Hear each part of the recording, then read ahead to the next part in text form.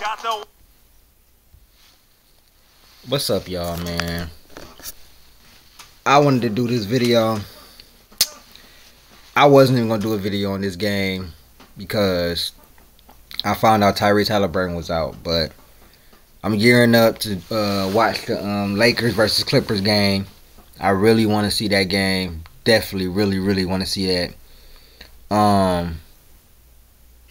I was right with my pick. I know y'all seen me talk about the Bucks and the Celtics and everybody in the East, and I said I thought the Celtics was coming out of the East.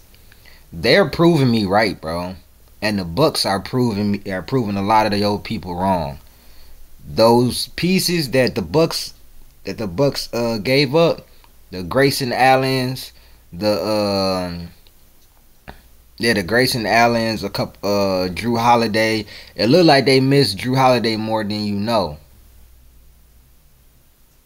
Because the Celtics are killing everybody. They just beat Indiana by 50 points. This is a national basketball team. I know they don't have Halliburton, but Miles Turner still played. I didn't know they had Obi Toppin. Benedict Mathurin is still pretty nice. Buddy Hield. They were an okay team. This lets me know that if Tyrese Halliburton played, it still wouldn't have mattered. They still would have got dog walked.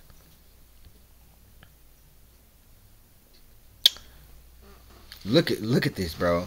For them not having no bench or not, for what people said, not having no bench or not doing this. Peyton Pritchard, 15 off the bench. Sam Hauser, 17. Delano Banton, 11. But when you got all five of your starters scoring in double figures, this is what happens. Kristaps Porzingis had 13, 7, and 3. Derek White had 18. His offensive game has come up to something very nice. And he's been playing defense very well. JT, 30 and 12. He's been rebounding like a demon. So that gonna give him 9 rebounds. So he's averaging 38 or 39 and 5. Jaylen Brown, 16 points, 25 minutes. Drew Holiday, 15 points. It really was a balanced night. It looked like Tatum probably was cooking the most. So Boston is 4-0. And tonight they shot 57% from the field, 57% from 3. And they locked them. That was the difference. They shot 12% from 3 and they shot 57%. And they made 20 and they made 5.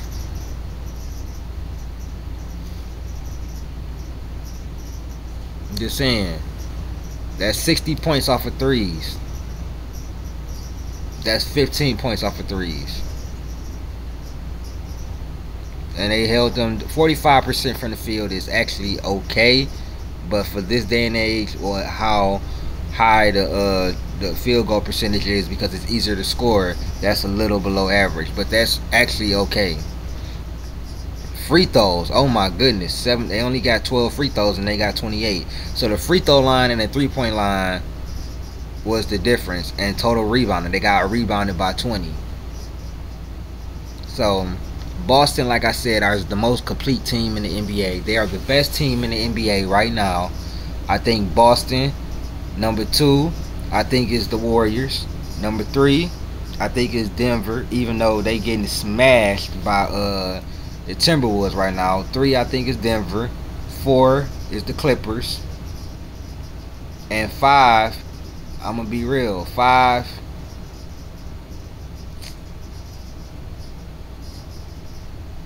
I would have to say Dallas. Yeah, I would have to say Dallas. 5 right now. Those are my top 5 teams right now. But Boston is the best team in the NBA right now. At this moment right now, what I've seen, they are the best team in the NBA. I did not watch this game at all. I definitely will be doing the Jason Tatum video. Definitely will be doing the Jason Tatum reaction though. Wanted to see how he got off in this, but Shout out to Boston, bro. They ain't like the Bucks. The Bucks have been blown out 2 times this year. The Celtics are who y'all thought the Bucks was going to be. Now I think the Bucks will eventually get it together, but I don't think they beating the Celtics. I don't. I would take the Celtics in 6 over the Bucks just because of the defense. Who is the Bucks gonna get to guard Jaylen Brown and Jason Tatum? They have no elite wing guards. They have no elite guards to guard him. Dame not shutting down nobody. Neither is Bobby Portis. Neither is Pat Connaughton or nobody over there. Jaylen Brown and Jason Tatum are great on both ends. They're two-way players. Porzingis, two-way player. Drew Holiday, two-way player. Derek White, two-way player. The only one that's not really a two-way player is well, really their whole starting 5 is two-way players. Yeah, Porzingis, Derek White, both of the JT and JB, and Drew Holiday. So they have a starting 5 full of two-way players.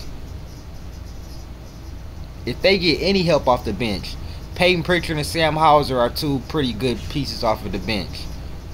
They're just not really consistent like that. But if they get any help off of the bench, it's over. So Boston is the best team in the NBA right now, in my opinion. Y'all let me know what y'all think. They just destroyed Indiana by 50.